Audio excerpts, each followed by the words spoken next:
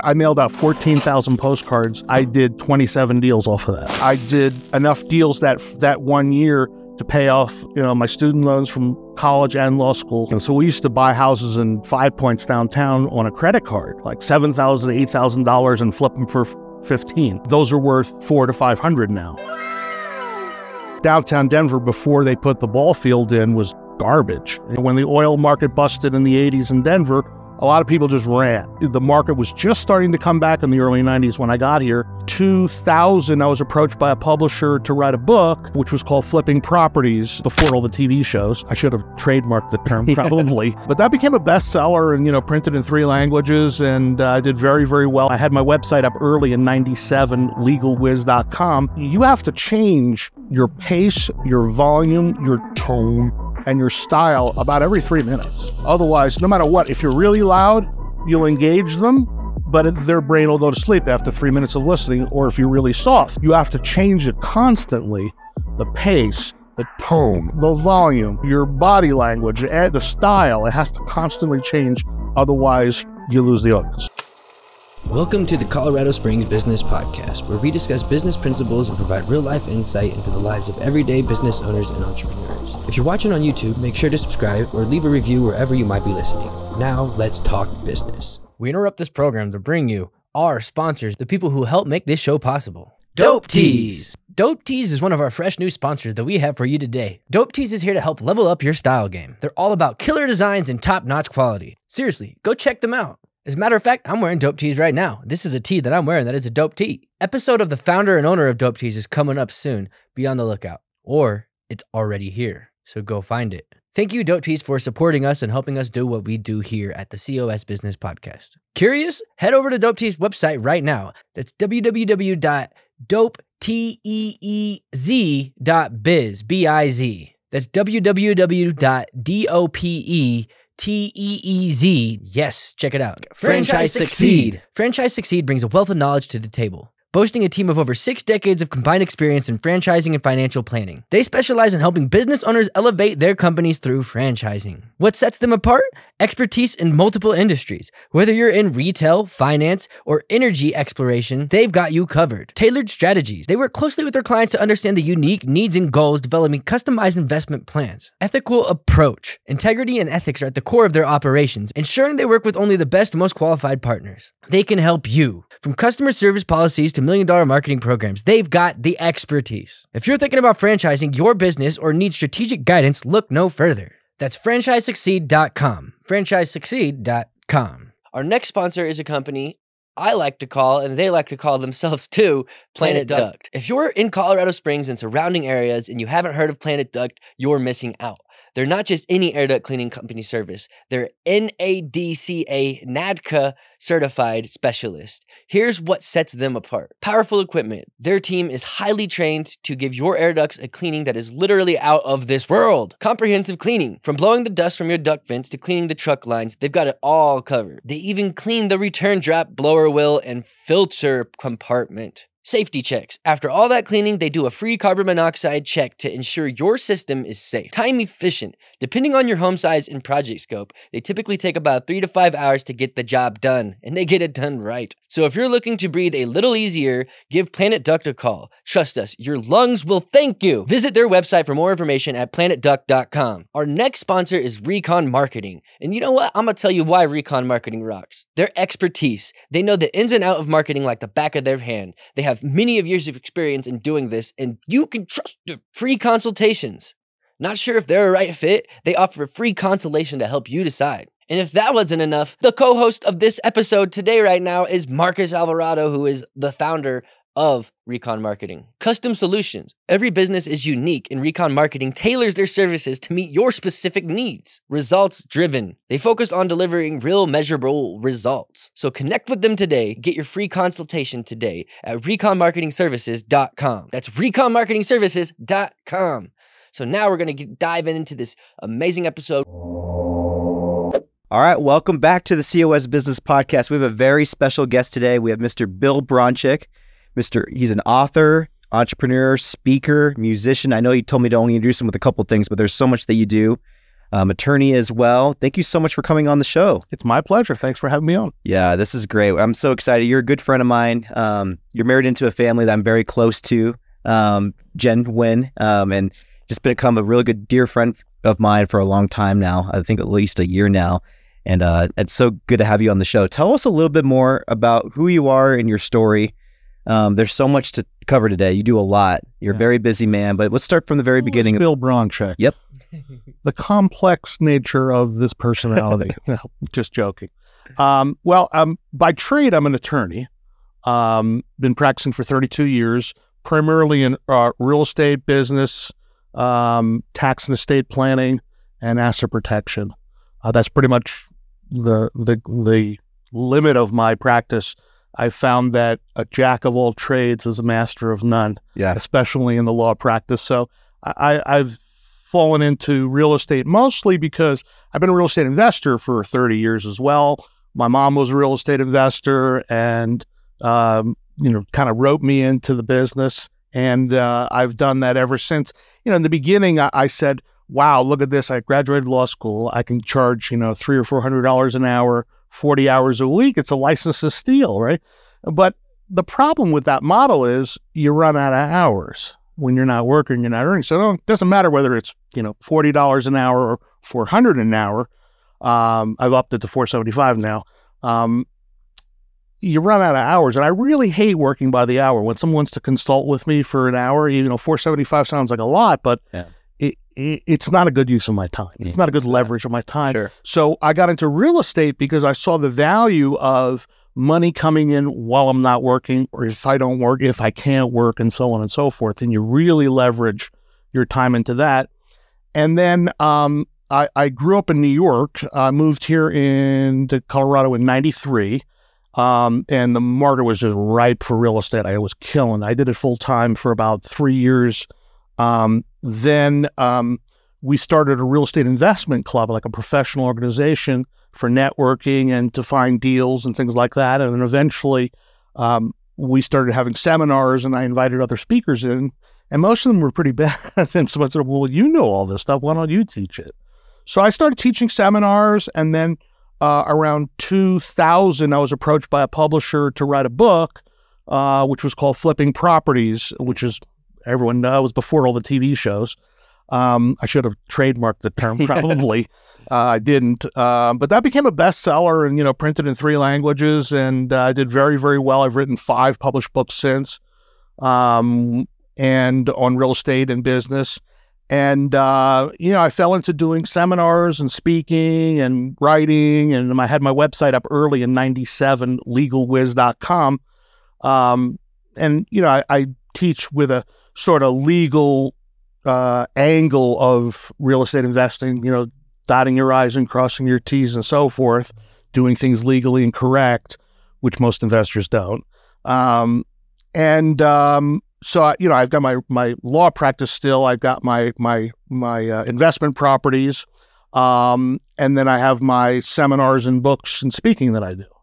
And then when I squeeze a little time here and there, golf, martial arts, and the musician thing. So, about once a month I play in a rock and roll band with some old guys like me, and we have a lot of fun.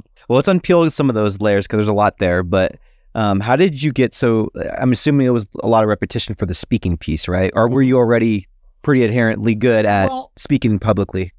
As a musician, and I was, I started playing guitar when I was 7. Wow. So I was playing in bars by the time I was 14, back when the drinking age was 18, got away with it. And so I was used to being on a stage, so I wasn't really uncomfortable with public speaking.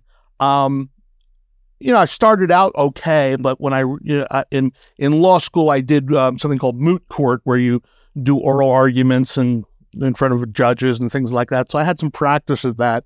But really, it was just a matter of just speaking a lot. I traveled all over the country speaking at real estate investment clubs like mine all over the country, and just about every major city has one. So after 50 or 60 times of doing it, then I really got comfortable with it. Were there a lot of meetups? Like you said, one of the first things that you started in the first 3 years, you were just doing real estate because you said it was ripe for the picking. But then you said you started like developing like networking, like meetup groups. Was that even a thing in the early 90s? It wasn't a meetup group. It was just we actually put an ad in the classifieds that said apartment building, no money down, seller will carry. And all these people called and we said, hey, we don't have that anymore, but we're starting a real estate group if you want to, at this hotel. And we had meetings every month. And, eventually it became online as well.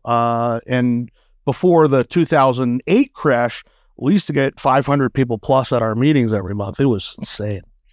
Dang. And you could probably corner that market in Denver. So what was the environment? You said it was ripe for the picking back then in the 90s, but was there a lot of prominent real estate folks here that you had to like kind of Shark Tank kind of deal, or not really? It was coming out of the crash of the 80s. When the oil market busted in the 80s in Denver, a lot of people just ran. So there was a lot of people who left properties behind that they rented out, and the market was just starting to come back in the early 90s when I got here, but the people who moved out of town didn't really know this. So I started by mailing letters and postcards to people who were out-of-state owners. And they were just, I mailed out 14,000 postcards, and I did 27 deals off of that. Wow. Off of that one mail. 14,000 postcards cost? Yeah.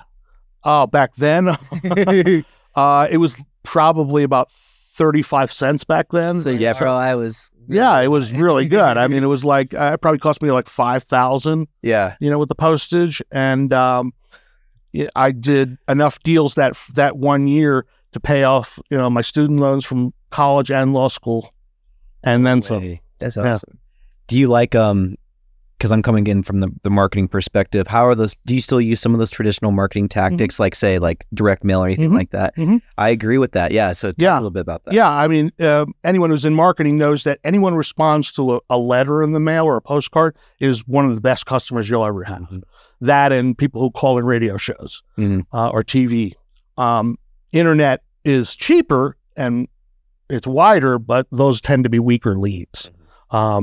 The problem is getting people to open the mail. Right. Most people sort their mail over the garbage. So we do what's called a yellow letter, this most effective campaign, what looks like a handwritten yellow pad letter stuffed in an invitation envelope, not a number 10, like pink or yellow with a stamp on it, handwritten addressee. And that gets open we get about, depending on the list we mail to, a 1% to 3% response, which is enough. Enough. Psychologically, there's something there, right? Like there's something to be said about something more personalized in today's day and age. Obviously, the internet, there's not much friction anymore with internet. That's access to everybody who doesn't have access to internet, and at least the U.S., right? The 12-year-old does, right? And that's why usually the qualified leads that come in through it is, it's the floodgates. You're going to get a lot, but like intention with writing a personal letter and sending it to somebody, and at least someone who's grown up with like personalized letters. It's so important to get like a personal letter from a friend or whatever. Right. And we do it, we mail merge it with a handwriting font. It's not actually handwritten. Right, I know, yeah. But 9 out of 10 people can't know the difference. So it's Dear Bob, I happened upon your property at 231 Main Street. And so it's real specific to the property and the person. Yeah. How has, there's so much that's changed in Colorado in the past 30 years. Oh, yeah. Talk a little bit about that. Obviously, we're talking about 2008. We're talking about the 80s and what happened, would directly affecting the real estate market from there. But like, how has the scape changed over the years, just in general for you? Well, it's just the floodgates of people coming in. The population has increased so much. The prices, I remember back in the early 90s, downtown Denver, before they put the ball field in, was garbage. There was more homeless people on the street then, believe it or not, and buildings said for sale, lease, or trade all over them. So we used to buy houses in 5 Points downtown on a credit card, like $7,000 to $8,000, and flip them for $15,000. Wow. Those are worth $400 to $500 now. It's crazy, And Denver was the model for urban revitalization. Putting money into the downtown and people moving back into the city, which was unheard of. I came from New York, and I grew up in the suburbs in the 70s, and New York City was awful. It was just awful. Yeah, I've seen your documentary on that. Right, until Giuliani came along and cleaned it up. 42nd Street was a cliche about someone's mother. So now 42nd Street is Disney and, high-end corporate stores. It's beautiful. I mean, there's almost not an inch of Manhattan that's not really nice and revitalized. So I didn't see that coming, actually. People said they were building a ball field, course field in Denver. And I said, so what? Right. Denver's a dump. Right. I didn't see this trend that Denver started that happened all over the country with, the downtown coming back and people moving out of the suburbs back into the city, which now is starting to reverse again. Yeah. Right. Because of COVID, because of, Zoom and telecommuting, right. because of increased crime in cities, people are starting to move out again and even to suburbs and rural areas. And homelessness, I think, too. And homelessness is back. Yeah, because they just, poor governing policies has led to, a lot of homelessness, crime, drugs, and people say, look, I don't have to live 3 blocks from work. I only work 2 days a week at the office, so I could live, 45 minutes away now. Right. Well, you can take the boy out of, or the man out of New York, but not the New Yorker out of the man. How has that influence helped you? Because the moment I met you, I lived in New York for 3 years in the 90s. And by the way, my mom was the executive of the newspaper industry, and we loved, that was like our favorite state we lived in, just because of the people and how straightforward they are. The family I loved hanging out with Italians. That's best friend in first grade was named Vinnie Michelli. It was the best. Yeah, I was, I'm Jewish, but Jewish and Italian families are very much alike. The old joke is, how do you tell the difference between a Jewish girl and an Italian girl? The nose chop. Nice. But yeah, I had a lot of Italian friends, and we got along real well because our families were very similar. You get out of line, you get your butt kicked, and Yeah. How was that influence when you moved here? Obviously with that kind of mentality, New York or East Coast mentality in Colorado, totally different. Yeah. Totally different. New Yorkers are very upfront, in your face, and of course a lot of colorful language. It's just you got used to a certain way of doing things where you wanted it now. I call a business and expect a call back in half an hour, and I was frustrated here not being able to get that. Also, just the way, the crooked things that were normal in New York, I just assumed were normal everywhere. So my first building inspector came to inspect one of my rehab homes. He says, well, you're going to have to do this, this, and that. And I go, well, what's it going to cost me? Figuring, how much do I have to give this guy? Yeah. And he goes, well, I don't know. You could probably hire a contractor. And I'm like, I don't think he got that. Yeah. Because I was so used to people with their hand out, Right. Even cops in New York were like that. It was crazy. That's crazy. And so, you've been here for quite some time now, right? Since the early 90s? Yeah, this has been more than half my life now. Is this home? What's home for you? This is home. That's awesome. This is home. I go back to New York, a couple times a year. Got to get some good pizza, bagels. Can't find that here. No. Good Italian food. Yeah. It's hard to find in Colorado. But I really love living here. Yeah. And all the family still over there in the East Coast? No, all my family except for one brother moved all out. Half are in Florida, the other half are in California. Oh man, that's awesome. And you have some kiddos too there around. Yeah. Both my kids are. One of my daughter's in the Navy intelligence. I don't know what she does. She can't tell me. And my son just got out of the Army as a medic, and he's studying to become a physician's assistant. Gosh, that's crazy. Yeah. And so, are they like you? Do they do a lot of different things too? Are they? Yeah. Yeah. Yeah. They got, their mom was, from New York too. So yeah, they have that influence. That's crazy. Well, one thing that's one of my favorite things about you is you were saying like someone who's jack of all trades is a master of none of them, right? Mm-hmm. But you do have a lot of things that you do. Mm-hmm. How do you go through life? And this might be something that, you've been doing this for a long time. Mm-hmm. How have you been able to balance it? How have these different things that you do talk to each other in a way that you're able to move through life and be successful on all those fronts? It's tough. It's tough to balance, 3 different businesses and, my family life and now 2 great stepsons that are teenagers that I'm spending a lot of time with, and the music thing, and I also play now in a worship band at church now on Sundays. Really? Yeah. So that's like another thing that I took on. So it's a handful, but idle hands makes, is the devil's playground, so they say. So I always keep busy. Yeah. I always find this question so interesting because like I'm an entrepreneur who has different businesses, and I know the challenge of it. And I know also it's also been a challenge to like find the right partner to accept that version of me that's always has a lot of people coming to them, always demanded in so many different areas at once, and like sharing me with the world essentially. And how's that journey been for you? I'm sure Great. My wife Jenny is just a wonderful support and encourages me to be the best I can be. And even in my business too, I had a kind of set way of doing things. I used to do a lot of YouTube videos with just a whiteboard and an iPhone. That's it. And she went, oh, no. Lighting, makeup, cameras. You got to really step it up a little bit. And, at first I was resistant, but now I realize, all right, she's got something going here. I got to step up my game a little bit. Yeah, YouTube's evolved where that used to be okay. Like, it still is. You can still do that, like, and still be successful with YouTube. But the way YouTube has gotten to it, you have to have the good lighting, the good mic, the good... Right. You just got to make sure everything is up to par with the standards of the current times, I think. And that's good that she's helping you, like, push you to do that, I think. She's been great with that. And also cutting off customers and clients who are just a drain. She just looked and she goes, you're too nice. People take advantage of you and your time, and you got to really, get rid of those people in your life. And I did. And it was great. It was great for my business. It was great for my sanity and my bottom line. Nice. One of the funniest things is that you're talking about New Yorkers being very straightforward and very blunt. And I know your wife, and she comes from that Vietnamese, Asian. I mean, a lot of Asians are very blunt and straightforward. Right. No, she's pretty much says what's on her mind. Yeah. Which is good. I like that.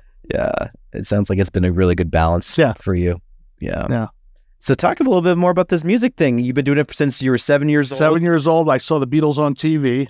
Yeah. And the girls were, it's like throwing their arms around them. And I said, I want to be that. Yeah. When I was 7, I said, I hate girls, but I always liked girls when I was so I wanted that attention. So I started playing guitar and, got really good at it early, and played in high school in bands, in college, in law school. And I've been playing in the same band now with a group of folks who are great for about 12 years here in Colorado. That's awesome. Yeah.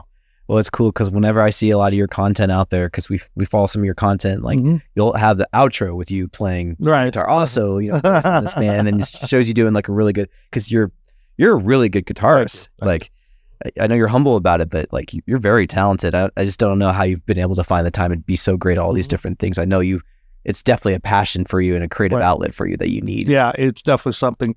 The music is a must in my life. And martial arts too. Yeah. Golf. Yeah. Golf. Haven't been playing enough golf lately. I used to, belong to a couple of country clubs and play like 3 times a week, but you can't maintain a business, by the way. Yeah. You can't have less than a 10 handicap and have a business. It's impossible. So, there was a couple summers where I just kind of didn't work much and I was a really good golfer. Now I'm just an average golfer and play maybe, 6 times a year. Mostly just to get out and walk and clear my head. It's been an outlet for you to have and talk to clients, because traditionally golf is like the business sport, right? Talk a little bit about that, because like for a lot of our younger viewers that like watch the show, that maybe they're in their golf or they're not, but like there's something about golf that has something to do with business and clients and customers. First of all, it's minimum of 3-4 hours. Yeah, and especially if you're riding around in a cart with someone, you get such an opportunity to talk with them, and get their perspective on things.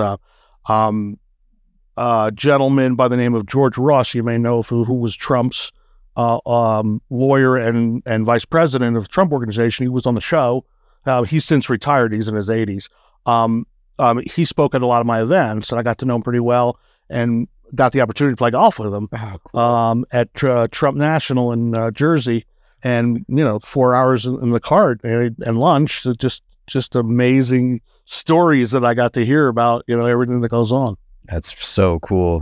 Yeah. It's very, you talk a lot during it. And the funny thing is, like, if they're not playing well, you get to see kind of how their personality reacts to having a bad day. Yeah. No, that's one thing. I I used to be pretty bad. I used to break clubs and throw them in the water, and but then I just, it doesn't bother me anymore. Yeah. But when you had clients and stuff like that, did you use that kind of as a gauge of like maybe their I played once with a guy who brought his friend who was a judge in Boulder, and this guy was the biggest jerk I've ever seen. Really? He was throwing clubs and cursing and screaming, and the people in front of us were slow, and that's one of the annoying things about golf, and the people in front of you are slow.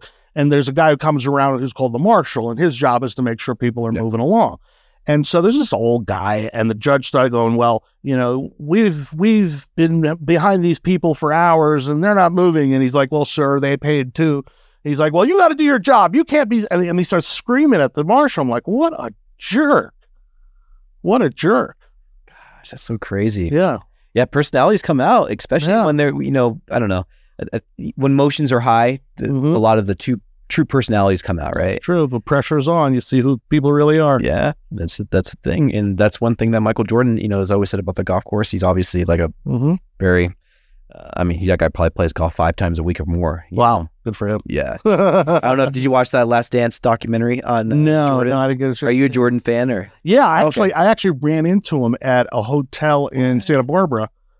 He was doing some kind of like youth camp there, and he was at the bar. I'm like, that's Michael Jordan. We go over and say hi, So yeah, why not? Shoot your shot, man. Yeah, I said, hey, big fan, Yeah. Just had a quick conversation. Oh, that's cool. Well, that documentary, I mean, a lot of, I guess, people who are striving for more, but even people who are established entrepreneurs, successful people, love that documentary because it talks about his perseverance in that last year in the 90s, that last three-peat that they had. And it was essentially a year that was just, it was, they knew that the head coach was going to be, I don't know if you know the whole story about Phil Knight. They told him at the beginning of the year that he was going to get fired.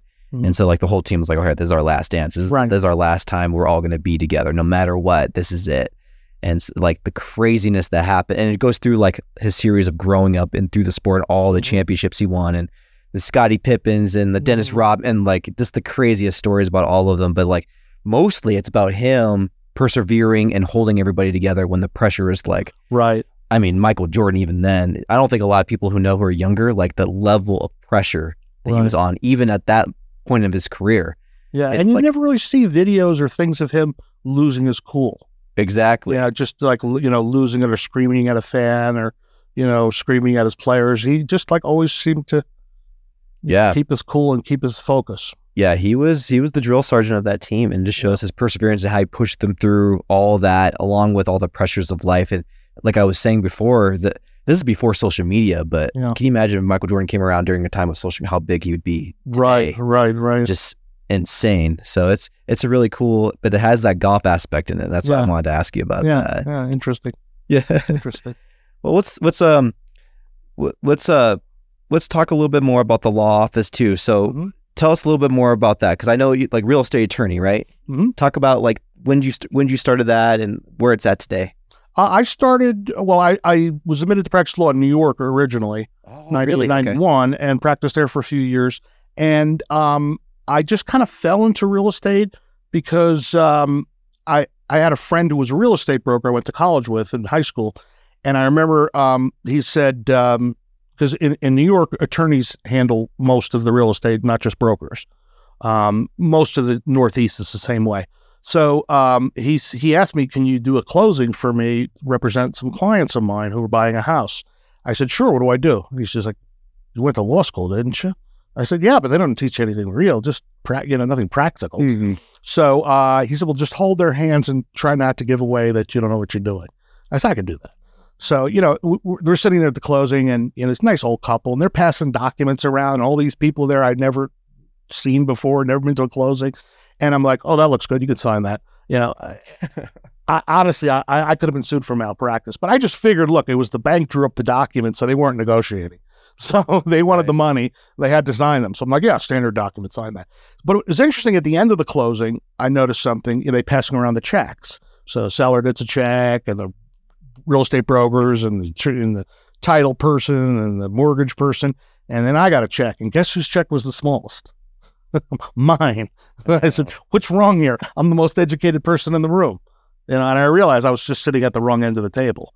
So I immediately said, I got to learn how to do this. I got into real estate investing, and naturally I fell into real estate as an attorney because I specialized in doing creative niche deals that most attorneys didn't understand.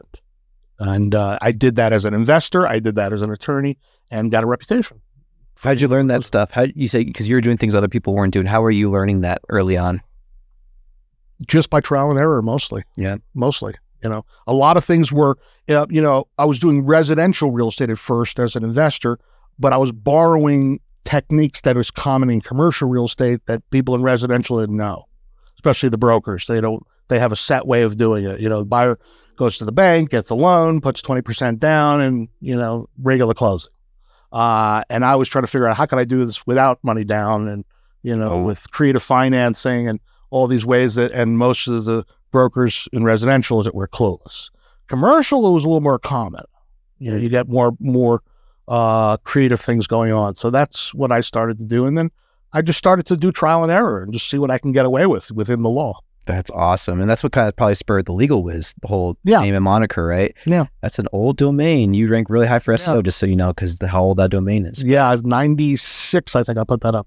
Wow. That's insane. Yeah. I had a client and he put his website out in 97 and it was like just glow paint, right? Right. Making millions a year on just selling e-commerce, glow paint. And wow. Mostly based off his SEO, never needed to advertise.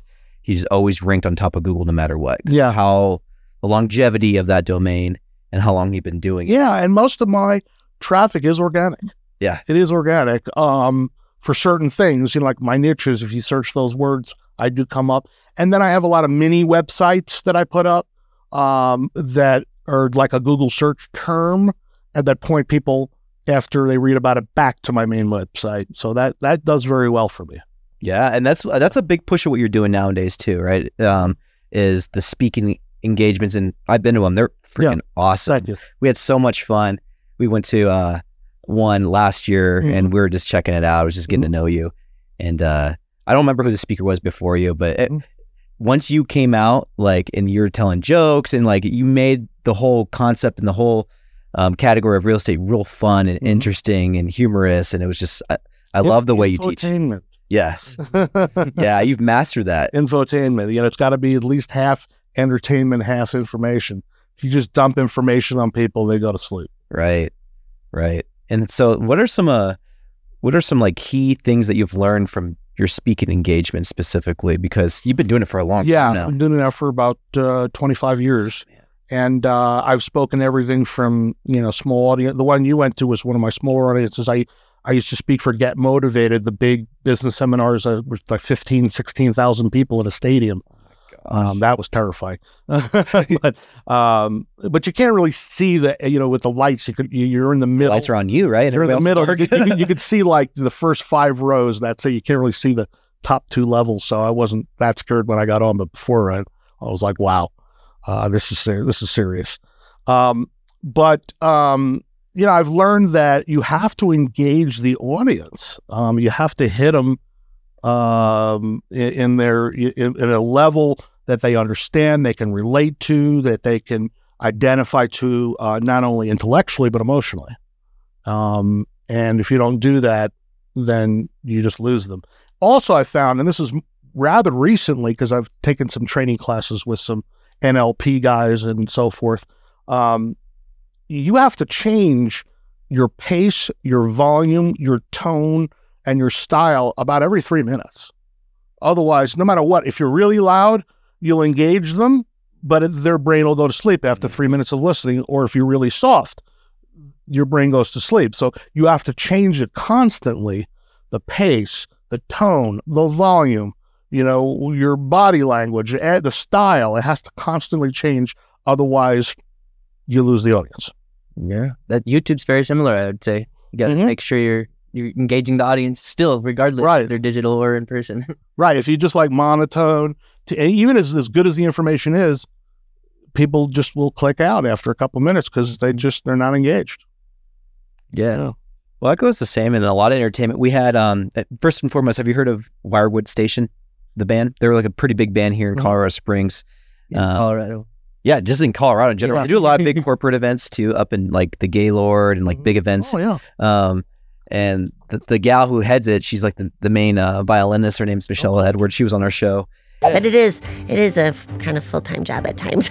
I can imagine. Besides the performing part of it, So I always think for every hour I'm on stage, there's probably a couple hours off stage managing things. You guys are so much fun. Thank you so much. Please check us out, wirewoodstation.com. And she was talking about early in her career, she moved to Nashville, and she was touring with Wayne Newton. Oh, cool. Wayne Newton.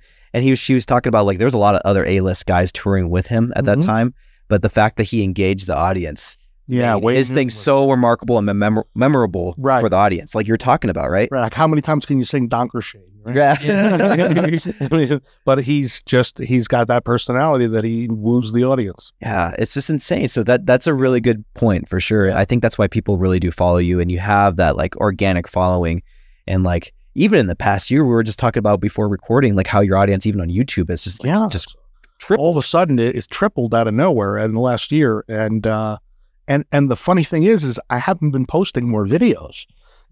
Yeah, I've been still posting them lazily, at a slow pace. But now I'm going to start really, stepping it up. You think it's with the need in the market right now? Do you think so? Like this, we're in September 2023. Is there something, I mean, obviously there's something going on in the real estate market right now.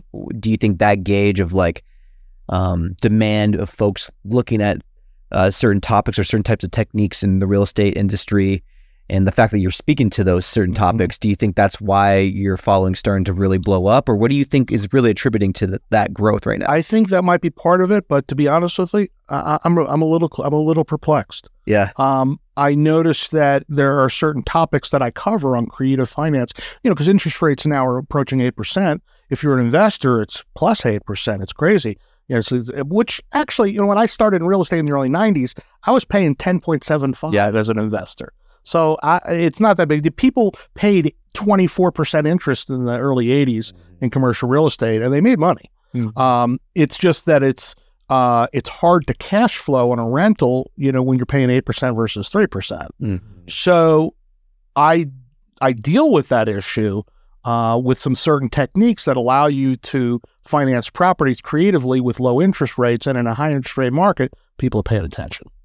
Let's talk about that. What are some of these techniques that you're able to, and without going in course into someone buying into your course or anything like that? Let's talk a little bit more about those techniques. We can drop the link. Yeah. Yeah. Legalwiz.com is my main website. So if you find, let's say, a lot of landlords are burnt out between COVID and especially in Colorado with all the new anti-landlord legislation. Now in the city of Denver has licensing of rentals, inspections annually. It's driving a lot of landlords out of the business. They're just fed up, especially the older ones. If they own the house free and clear and it's worth, $500 and he bought it for $50, he's going to have a $450,000 capital gain that's taxable if he sells it for cash.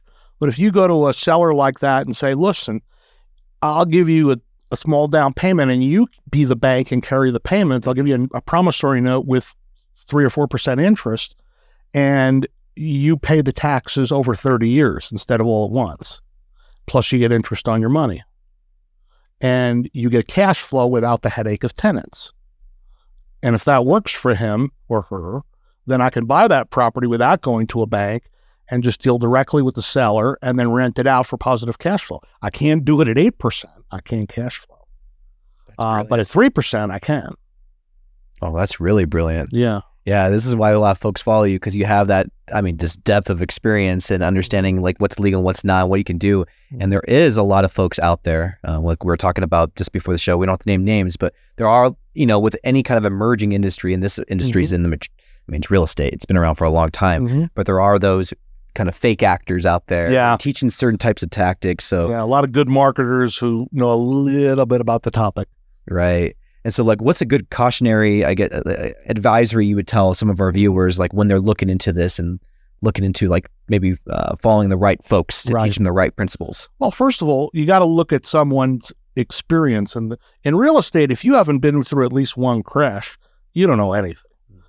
It's real easy to be a genius when the market is going up. But if you haven't been through a couple of downturns, then you really don't know real estate. I mean, I've been seeing videos online of kids who look like they're in their 20s, talking about real estate investing, and I'm like, you're barely old enough to sign a contract.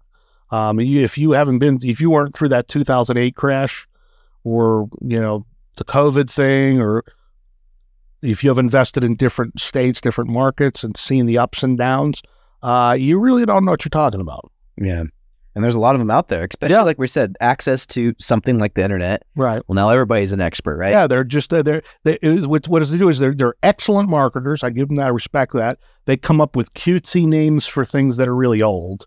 And people like, hey, did you hear about the frog's butt thing, technique? And I'm like, what?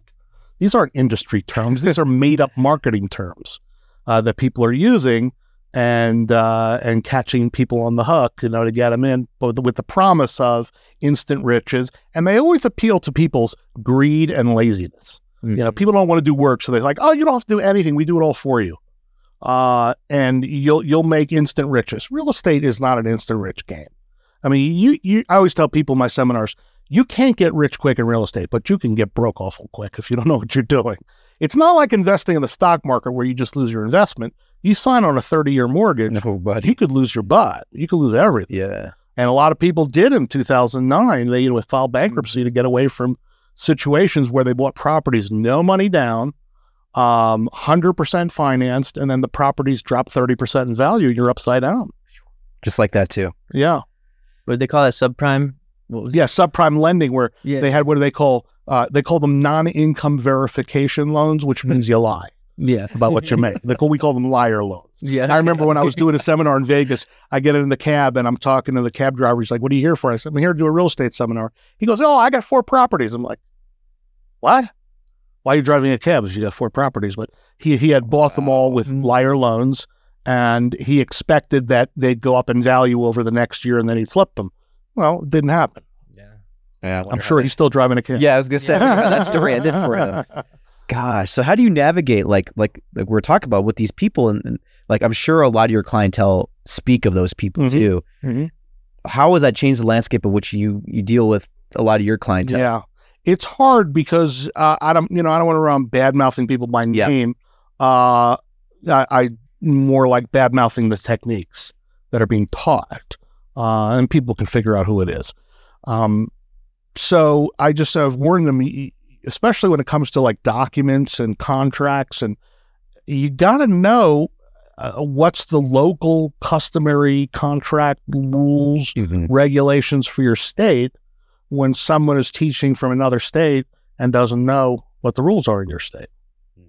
Because they always say, well, we have forms, but you should have a local attorney review them, but nobody does. Or they come to me and I tear them apart and they don't want to pay me. I'm like, well, you paid him 10 grand. What do you want me to do it for free? And do those state laws, do those change like every single year as well, or how often do they change? A lot. Landlord tenant laws change pretty quickly, but general contract laws and things like that tend to remain the same. Okay. Disclosures, what you're required to disclose and things like that. You have to be aware of that. And that's like one of your biggest pieces is like the real estate attorney piece to what you do too, huh? It really helps you. I mean, obviously the legal part, because there are those fake actors out there who are not real estate attorneys, and they're just approaching this from someone who's maybe made one thing work and it might not even be the most legal, but now they're like, hey, I found something and I'm going to share it with the world, right? Exactly. And even I, as an attorney, I mean, my courses I sell, they have and I've researched in other states, what are the rules, and I have a lot of state-specific forms, but I still say, I don't discourage you from having a local attorney review this. Right. Because there might be some little, hiccup or some kind of rule in a local jurisdiction that I'm not aware of, or something has changed that you have to know. Gosh, have to know. So true. And let's talk a little bit more about your clientele. How old are they? How much do they make? Let's talk about some of that as well. In my law practice or in my? No, just specifically those who come to your speaking engagements. It used to be old men. The real estate used to be an old man's business. I remember when I first started the real estate club in the 90s, it was all old cranky landlord men. Now it's probably more than 50% women. Awesome. And for a long time, my typical customer was, 40 something or 50 something engineer, because the way I explain things, engineers seem to follow the logic. Okay. So I got a lot of engineers who are making good living, maybe making 150 grand a year. They got a 401k. They're doing pretty well, but they say, I don't want to do this for the rest of my life. I want some passive income. I want to spend more time with my family. And they become very good customers. They have money, but B, they're intelligent enough and they see the bigger picture. A lot of these online gurus appeal to, the person who doesn't have two nickels to rub together. But if you buy my $10,000 course, you don't need any money to buy real estate. And that's true. You can buy real estate without money, but you can't be in business without money. I mean, you have to have money. There was a guy in the 80s and 90s, and he was Carlton Sheets.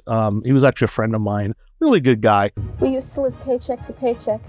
And we no longer have to worry about paying the bills. The money's there. Welcome to The Good Life, Getting Yours, presented by self-made millionaire and world-famous author of More Money in Your Pocket, Carlton Sheets. He's a man who in 1970, deep in debt, was fired from a dead-end sales job and has since skyrocketed to fame using a unique system of building great wealth starting with nothing. His story has appeared in many major newspaper and magazine articles, and he, along with his students, has been a featured guest on numerous talk shows and documentaries. He used to market a course on TV called No Money Down, and like all these ways to buy real estate, no money down. And it was a great course. And, but the problem was, what he never really taught you was what happens if you buy 10 properties, no money down, and you have 4 vacancies that month. You have to have that cash reserve. Right. So you don't need money to buy the properties necessarily, but you need to market. You need to, fix something that breaks suddenly. You could have a bad month. So you really, really need some money to be in business. Right. To pay the mortgage at the very least. Yeah. Yeah. Yeah. It's a crazy game for sure. And it's so good to have someone like you that has so much experience in that game. But for those who are younger, 20-something, 30-something year olds who maybe like us entrepreneurs, I have a condo that I got 3 years ago, but there's a lot of a lot of people my age that don't have properties. What's some advice that you would give them to kind of get started into the real estate industry? So now I'm seeing a lot of a lot of millennials, 20 and 30 year olds, all of a sudden getting into the business, which is great. I love to see it early because I got started in real estate in my 20s. And my only regret is I didn't keep more. I flipped a lot to make money, to pay the bills, but I should have kept more. Because the prices went. Because the price, those $7,000 houses I bought in Denver. I remember there was this one block where there was like 4 houses attached to each other, like a townhome style that I could have bought for $5,000 each. They were all boarded up, and I went, $20,000. Can I tie up $20,000 for a couple of years like that? And at the time, I passed on it, but that's $1.5 million now. It's unreal. But I said, I like to see people young getting into real estate early and buying at least their own property, or maybe a duplex where they can live in one half and rent the other half, or maybe a house that they can buy with 3 or 4 bedrooms and rent out to roommates, and that'll cover their mortgage. The earlier you get in, time works for you. Real estate markets go up and down, but in the long run, they do go up. So if you have time is on your side. Even if you make a mistake, time will fix it in real estate. So the earlier you can get in, the better. Yeah. And that's the hard part for a lot of young people is understanding how to get in, especially if they don't have like a fixed income, if they don't have an engineering type of salary, if they're, it's harder, especially when I was first starting on with my businesses, because I wasn't S Corp yet. Once I went S Corp, that was good because then I had that proven income and I was a W-2 employee of my own business. I had that W-2 I just give to somebody and hey, here's my income, here's my salary.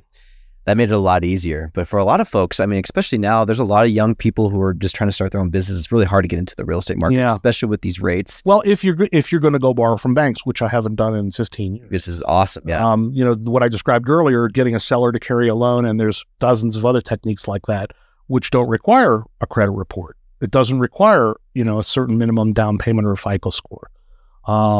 And that's how young people can do it. Maybe borrowing a down payment from your grandfather or your uncle or your parents or, someone like that.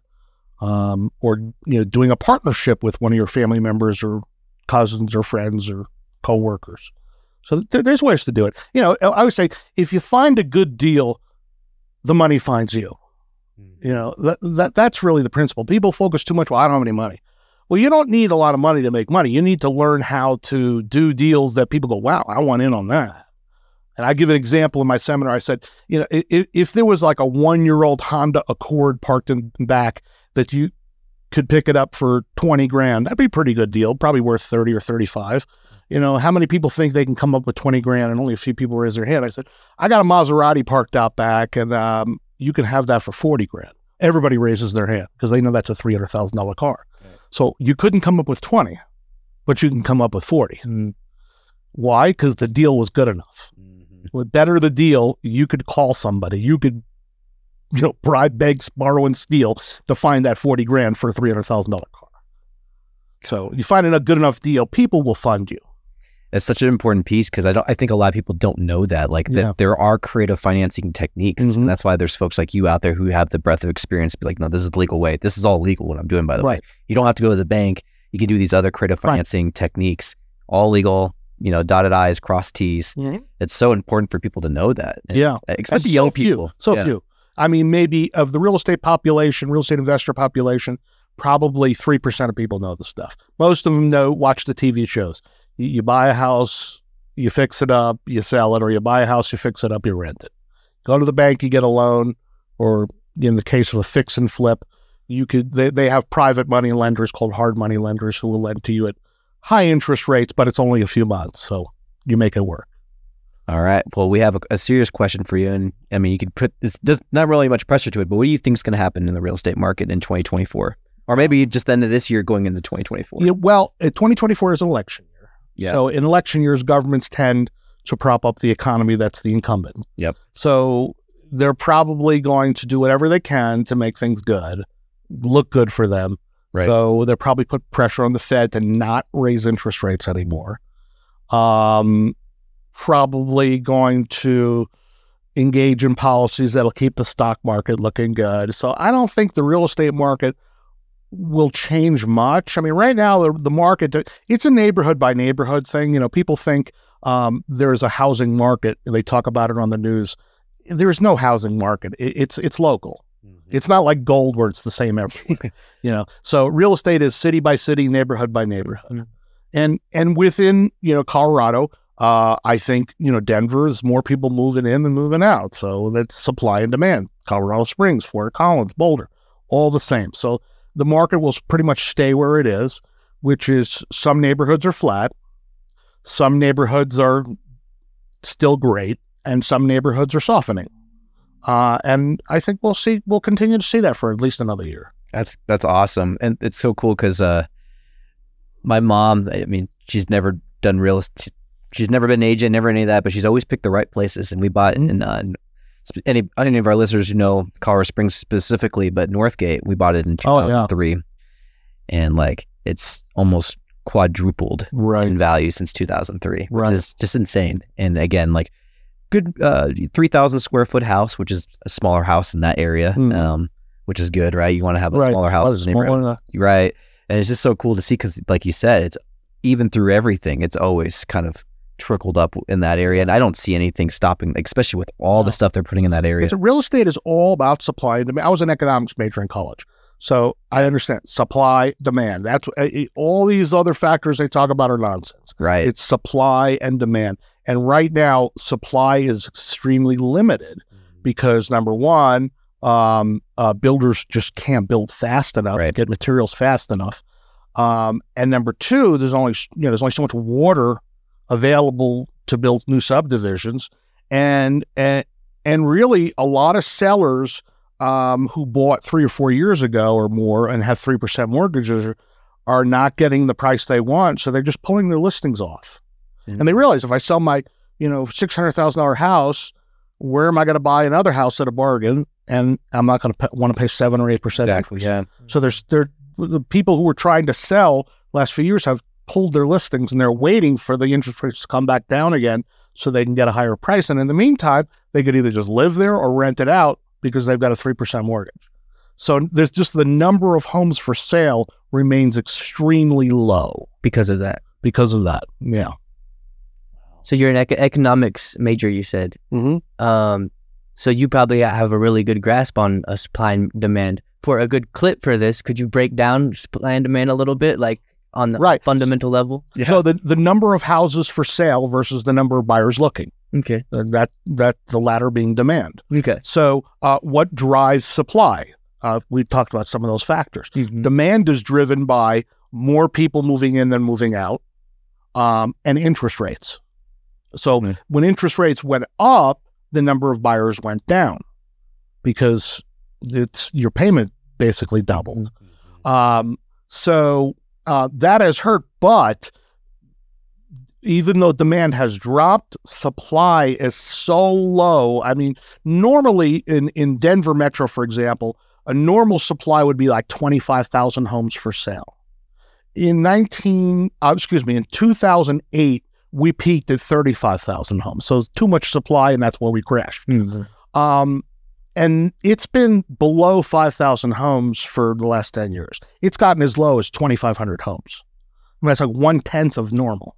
So supply may have dropped, 80%, and demand, because of interest rates, maybe dropped 30%. Mm-hmm. So that's what's caused the market lately to sort of come to a halt. It's not dropping, but it's not going up. Excuse me. It's not going up, 10, 15% a year as it was in 2019, 20, 21, and so forth. Yeah. And the COVID thing, the surprise was I thought COVID was the end. I thought COVID would kibosh the real estate market.